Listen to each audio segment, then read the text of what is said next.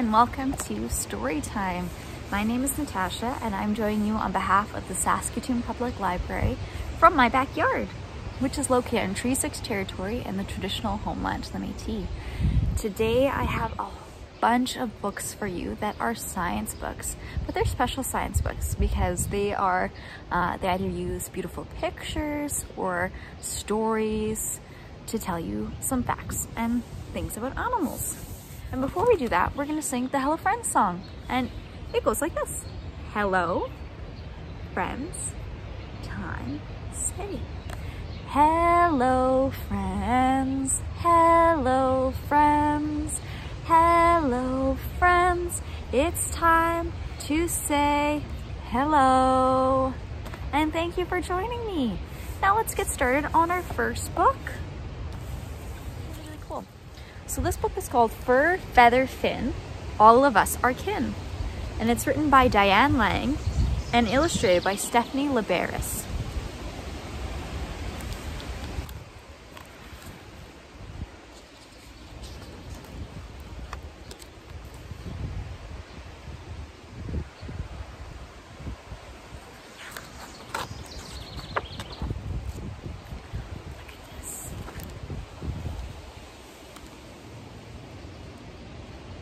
Look at that. I think this is a tidal pool, which is a little area that catches seawater or ocean water and supports a very special types of animals.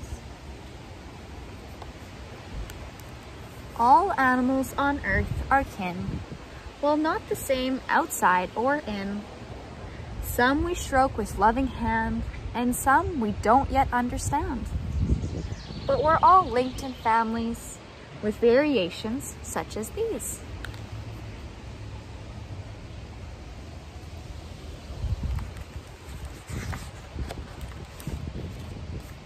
Mammals. I see a bear, a cat, muskox, milk to drink, and furry hide. Mammals keep warm from inside. Their babies are not hatched, they're born. No matter where their fur is worn, and all need a parent when they're new. Do you know what kind of creature this is?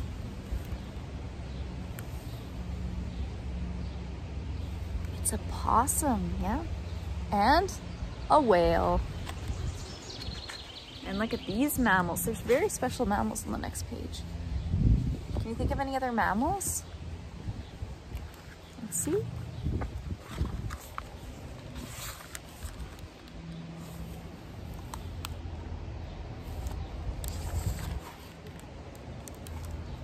Like humans. Yeah, we're mammals too. All of these babies need somebody when they're new to love and take care of them. Did you know humans were mammals? Birds. Feathers keep birds warm and dry, giving them the shape to fly. And here we have a beautiful bird. This bird is called a loon. Sometimes we see these on the river in Saskatoon. I've seen them here before. Oh, and look at the baby loons. They make a really beautiful sound, loons. Some will soar, some probe the sand. Flightless ones live life on land. Some seek nectar in each bloom. That's true, some birds are pollinators. And some who hunt will watch and then zoom. It's a snowy owl and it's hunting. Snowy owls are very fast when they go zoom.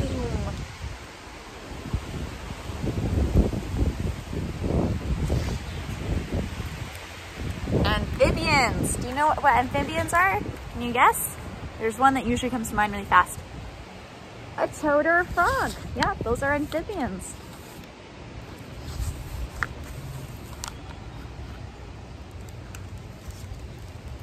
Changing body, smooth, moist skin. That is an amphibian. Metamorphosis, the road for changing tadpole into toad. That's true. Amphibians have a very special life cycle. They go through metamorphosis and they change from being little eggs to having wiggly little tails as tadpoles until they get into their adult form. Here's some pictures of that. Or salamander, or frog, or newt.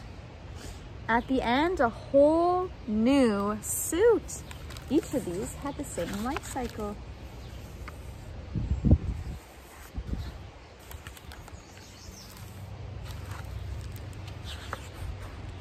Reptiles. Reptiles' dry and scaly skin keeps the warmth from outside in. Snakes and lizards seek the sun, as basking turtles long have done.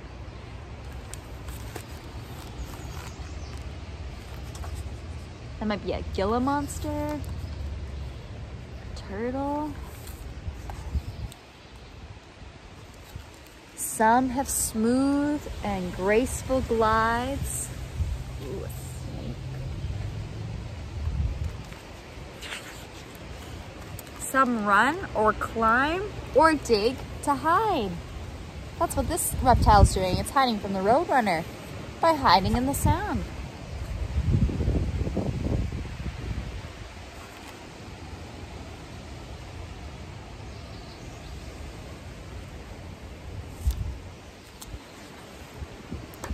Arthropods. Arthropods have hard outer shells, jointed legs, and varied lives. Some will live beneath the seas, while others lightly ride the breeze.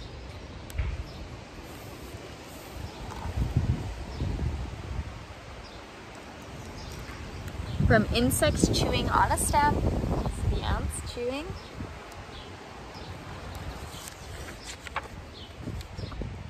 to spiders who are eating them.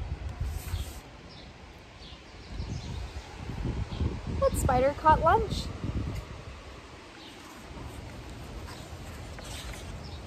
Fish. Fish have bones plus gills to breathe oxygen from where it's wet. Some have shapes somewhat alike, like salmon, trout, or catfish, or pike. And here's the pike at the end. But some are shaped a different way, such as seahorse, eel. Look at this eel, looks like it's gonna jump my head. Ah! Or stingray. It's a very unique shape. Water dwellers.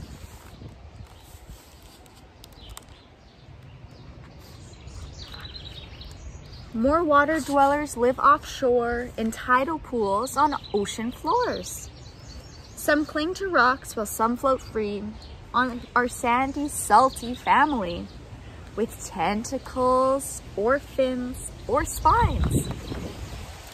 Life underwater intertwines. That looks like a deep sea battle to me.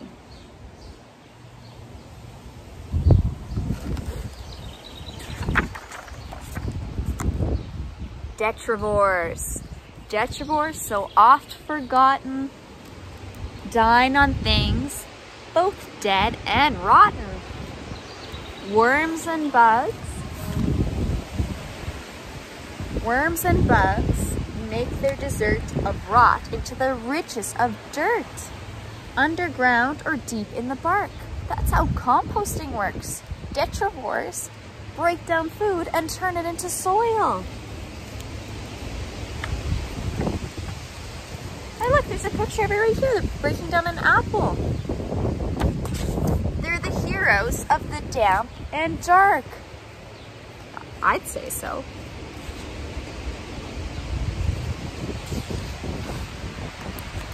From lofty height to humble base, every creature has a place, as well as needs like food, fresh air, a place of safety, nest or lair.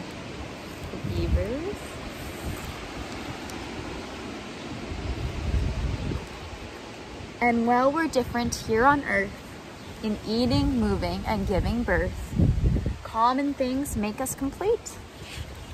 Look at the seahorse. Seahorses give birth in a really cool way. Minds that work and hearts that beat. And look, I think this was the picture from before. I think these are the kids looking in the tidal pool. That's a good way of knowing what a tidal pool looks like. Because you can tell the ocean water will come up and cover that.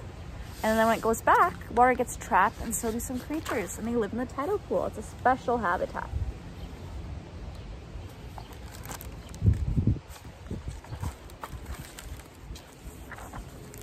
And another thing that makes this a first science book is these last pages here, because they tell you all the definitions of the words, the families, like amphibian and reptile, and they tell you a little bit more about how we can protect animals' habitats.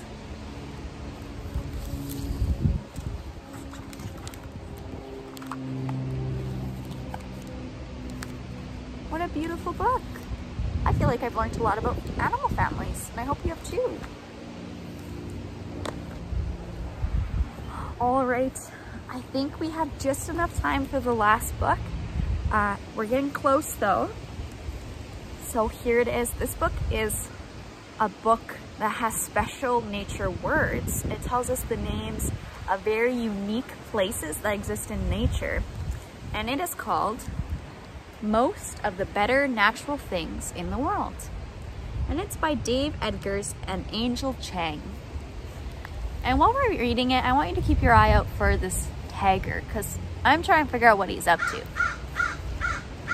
Oh, there's a crow saying hello.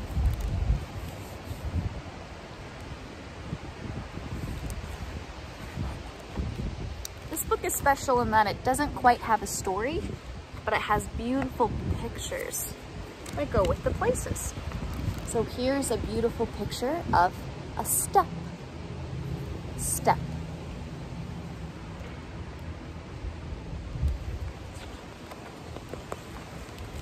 Gorge.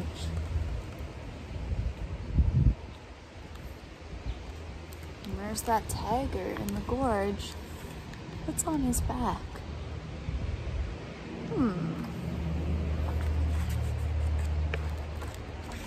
Valley.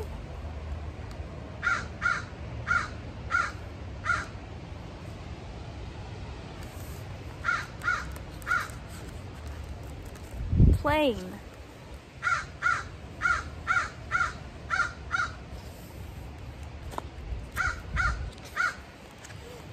Cloud forest.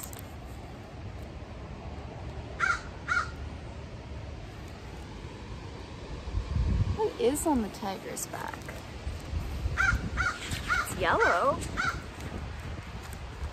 Fjord.